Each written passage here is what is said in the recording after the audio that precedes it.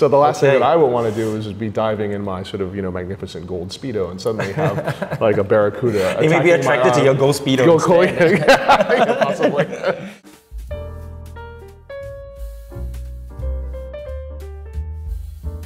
What's going on, guys? Wei and Jeremiah Chan from Revolution. And Jeremiah, today I want to talk about a brand called Nivada Grenchen. Yeah, it's a pretty cool brand, which I think it's unfortunately been lost to the sands of time. Yeah, but has been recently revived. Correct. Yeah. Exactly. So you know, okay, let's talk about the Revive brand first. You know, and I think that everything that the two owners, Guillaume Laidet and Remi Chabrat, are doing right now is an amazing example for me for a great value proposition coupled by fantastic, historically accurate design. I mean, the watches are just kicking ass. Right. And instantly, Guillaume was the one that revived Volcano as well. Exactly. We talked about earlier. Exactly. He was a very busy man. Exactly. But okay, let's go back into the history of Nivada Grenchen. So the brand was founded in 1926, and by 1930, it established itself as creating some really cool watches. In particular, a watch called Antarctic, which was used by the U.S. Navy team that was exploring the South Pole. Right? All right, the Deep Freeze. Deep Freeze 1. Deep Freeze 1, sorry. Deep Freeze 1.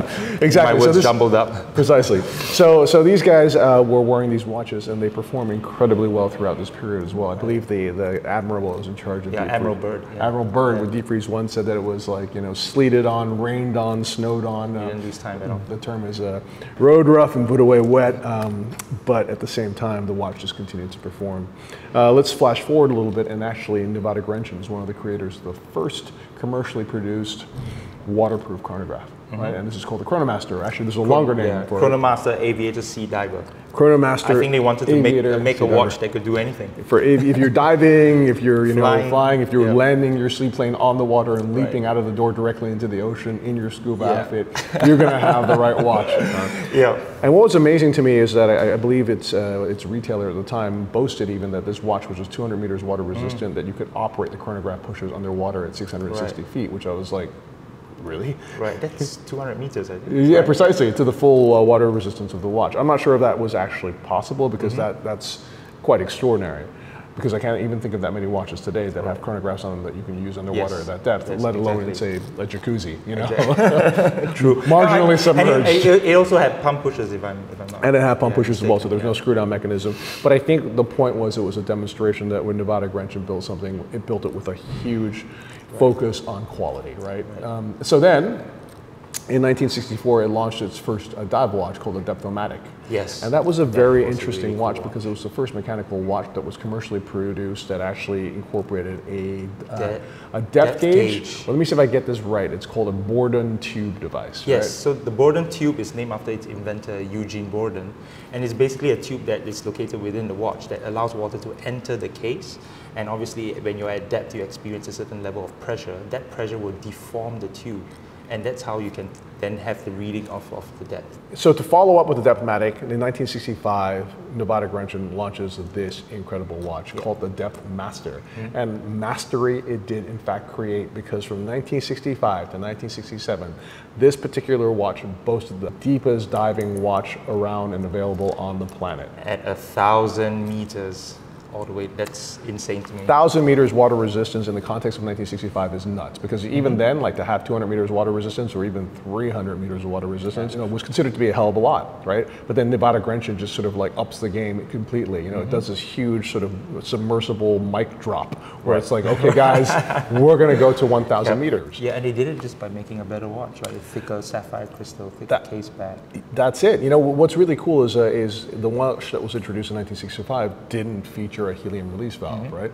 And when I asked Guillaume, it's like, well, in that case, how do they, you know, assure the depth rating to 1,000 meters? He said, listen, they just built a better watch, as you said, right? So what I like about it, when they released the watch, they actually incorporated a helium release valve into the watch as well, just to give kind of like a throwback, I think. Exactly. It was kind of like if a certain company didn't have a patent on that technology at the time, they would have probably incorporated it, and so they've incorporated it here. Right. But you probably won't use it. Yeah, it's for saturation diving. I can't even, you know, sort of dive to more than 3 meters anyway. You know, the hot tub is my area of deepest submersion. So anyway, the point is that we were really charmed by Nivada Grenchen's history, and we decided that we wanted to work on a watch with Guillaume and Remi. However, the watch that we're holding in our hands was not the watch that we initially started with. Yeah, Okay. so you know, as you know, I really love blacked out chronographs, right? And there's two watches in particular that I love. One which celebrates the 50th anniversary this year, the 1972 Porsche design chronograph by Orfina. Ferdinand Alexander Porsche. Yeah, Bootsy Porsche. Yeah, Bootsy Porsche. Exactly, and that was the world's first blacked out chronograph, and I thought that watch was really incredible. And incidentally, I guess that watch was on my mind because they just re-released a 50th anniversary version of the Chronograph 1, which was a great watch. And then, of course, Tag Heuer released this year an homage to their watch that they created in 1974, the Tag Heuer Monaco Dark Lord, right? And I guess it was just on my mind. So when I started looking at Nivada Grenchen watches, I was looking specifically at the Chronomaster and a specific execution of the Chronomaster called the Orange Boy. Okay. Which is just great. It's got like, you know, orange graphics. It's got a big orange chronograph hand on it. It was just cool. Very indicative of like 70s style. Right? Totally. And then I was like, dude, if we did a blacked out version of this watch is going to rock. Okay. And we are going to do that watch. However, but not immediately. Because as soon as I said that, Guillaume Laidet started laughing, and he's like, dude, I want to show you something. So he basically reached into his pocket and extracted a prototype of this watch, right? Wow. And I'm like, dude. Even before you brought it? Wow. Exactly. Apparently we were on the same wavelength, and he's like, he always wanted to do a blacked out version of the Depthmaster, right? And a very specific Depthmaster. One of the coolest things about that watch is that certain configurations came with indexes that were totally unique, right? They were hyper stylized. The 12 had a kind of a pyramid shape to it. Yes. And the 3, 6, and 9 actually are reminiscent of characters from the video game Pac-Man. Right. Do you know why that is? Well, I mean, you know, if you look at the dial and you guys take a close look at it, you'll see that these indexes, in fact, do seem to replicate the figures from Pac-Man, even though, of course, it was created many decades before Pac-Man was actually introduced. But because of that, collectors have now given this watch the nickname the Pac-Man. Right? So probably maybe Nivada was thinking they needed to have a more distinctive style for the 3, 6, and 9 markers, so they didn't want to have it round, right? Well, I think that's the cool thing about it is that every one of the markers is different. And, you know, with most dive watches, it's round plots, as you mentioned as well. So when you're in the dark, submerged, they all essentially look the same, and the orientation of your arm can get confused. Whereas this way, with the 12, with the 3, with the 6, and the 9, all completely different, and these really interesting and creative deco fonts, there's no way you can ever get confused, right? I think there's also another interesting story with how you came up with the shade of the lume. Yes. Right? Well, okay, so let's say that what is the idea behind a black diving watch, right? I was asking you this before. In history, no one's really been making blacked out diving watches. You know, I think the first black diving watches that we saw were probably from the 90s, kind of pre-Vendôme era Panerai that was still being sold in the original shop in Florence. But they weren't really watches that were used for diving, and they certainly were not the watches that were being used back in the day by the Italian Navy, right? They were just kind of cool looking because they're black. Actually, a strong black coating on a dive watch has a lot of advantages. First of all, it offers up an additional layer of corrosion resistance. Second of all, it kind of allows you to focus completely on the dial. Third of all, I was always told, and you know, I'm kind of paranoid about the ocean, right? That if you wear a shiny object like a wristwatch, it can attract one of the most deadly species of fish to you, known as the Barracuda. Really? Yeah, apparently they're attracted by shiny objects and get confused because apparently they're the prey. It looks like that as well. So the last thing that I would want to do is be diving in my sort of, you know, magnificent gold Speedo and suddenly have like a Barracuda. They may be attracted to your gold Speedo. Possibly. That could be worse. So I was like, you know, I think it would be a cool idea in the context of this model. Let's do a blacked out version of it. And then we went the whole way and actually did a blacked out Beads of Rights bracelet as well. Wow. Fosters, who we love, right?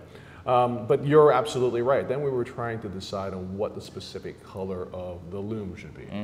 We didn't want to sort of, you know, veer too far into that realm known as, is it Fauxtina? Fauxtina, right? Where we make it look so much like age vintage tritium that it's a little bit farcical. But at the same time, when you have a purely black watch, black dial, you kind of need a little bit of a punch of color to it. And so it was funny because we decided then Guillaume and I would go do what we do best. Go for a drink. Go for a drink, exactly. So we retreated to the Irish pub that's around the corner from my house in the old town in Geneva, and we both ordered automatically a pint of Guinness. And as we're holding the Guinness pints and we're looking at the watch, we're like, this beer is giving us precisely the correct color palette reference because it should be the blackness of the beer itself should be representative of the case and the dial, but then the foam, the head of the pint of Guinness, which is very famous, gave us the idea for this light creamy color for the indexes. Oh, that's cool. Sorry. Yeah, exactly.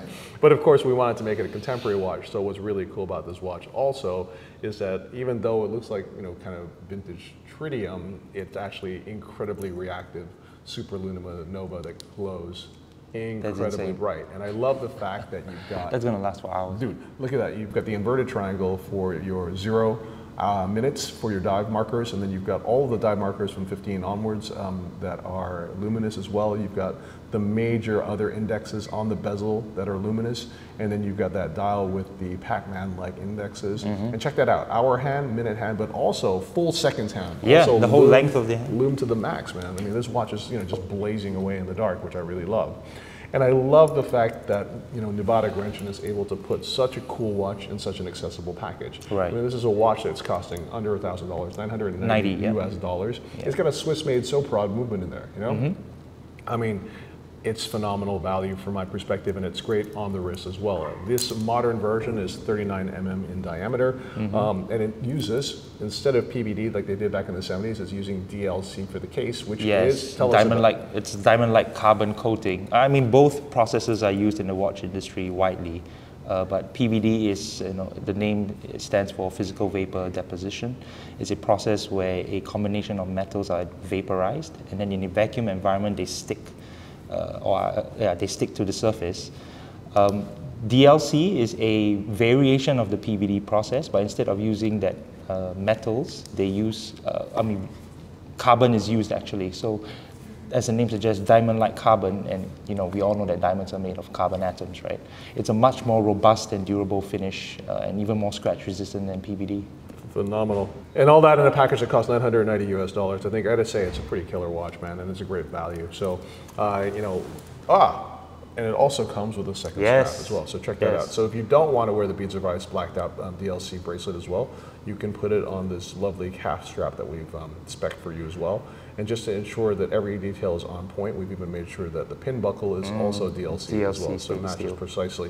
So that's it, guys. A great value proposition, a handsome watch, a watch that you can wear submerged and without any fear of barracudas attacking you because it's all blacked out. And, and as a testament to that, we have on the back case of the watch, relief engraved a barracuda that has been crossed out, kind of like the old no radiation symbols. Right, the old Blancpain, yes. Exactly. An old Blancpain 50 times. Exactly, which we, you know, it's a little wink to the history of the dive watch, and we think it's really cool. So there you go, guys, great dive watch for you to wear, and I can pretty much guarantee that you will not be attacked by barracudas wearing it. Stay safe in the ocean. Stay very safe in the ocean. Gold Speedo or no Gold Speedo. Thanks, Wei. Thank you, sir.